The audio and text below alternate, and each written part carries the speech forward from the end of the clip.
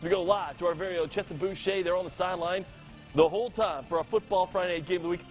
I think we got a thriller on our hands. I can see the score right behind it, and it's winding down, isn't it, Chessa?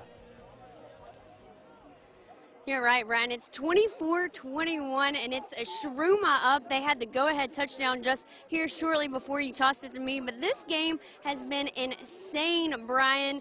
Richard Oliver Jr. getting it done for the Panthers. He had two first-half touchdowns, followed up with a third one in the third quarter. And then Istrouma, you had Le'Veon Moss getting it done back-to-back touchdowns to go ahead with the lead, makes it 24-21.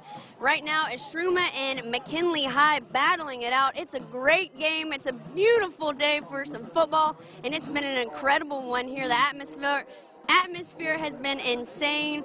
Brian, I don't think we could have picked a better game tonight. This one was definitely a great game, and right now it is We're in a little bit of a break, but again, the score is 24-21 with 5:58 left. So it's definitely going to be crazy. Who knows what's going to happen? This game has been insane, Brian. I love it. It's Friday Football Fever. And then, of course, it's our game of the week, McKinley High and Istrouma. Istrouma currently up 24-21. We'll have more a little bit later in the show, but for now, Brian, I'll send it back to you.